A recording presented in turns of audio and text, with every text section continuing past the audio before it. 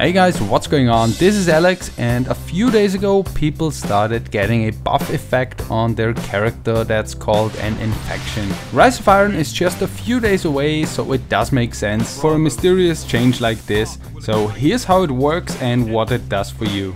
So it seems like Bungie spread this so-called infection to some streamers who were able to pass this on to other players. And by now you see this colorful infection effect on almost every player in the Crucible. But before we get into what it does, here's how you can get it. Your best chance is the Crucible in a team-based game. Follow someone who is infected and wait for them to activate their super. Once you pick up their orb, you will get all of the infected buffs that they currently have. In total there are 5 right now, called Brilliance, Glory, Splendor, Magnificence and Fortitude. It's also possible to get these infections in PvE modes like strikes and raids, but it seems to be unclear how to get them for sure here. If you have multiple characters, you have to pick them up separately for each character. They don't transfer automatically.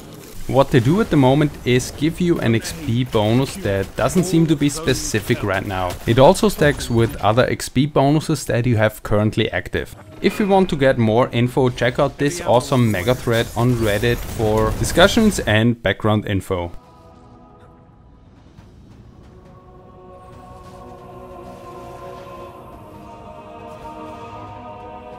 Another interesting thing is the new website from Bungie that seems to be tracking the infection called owlsector.bungie.net. I'm sure this will all make much more sense on Tuesday when Rise of Iron comes out for Destiny.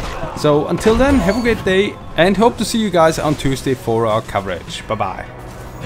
Just like the other one, this seems about to quit, and I need another hit.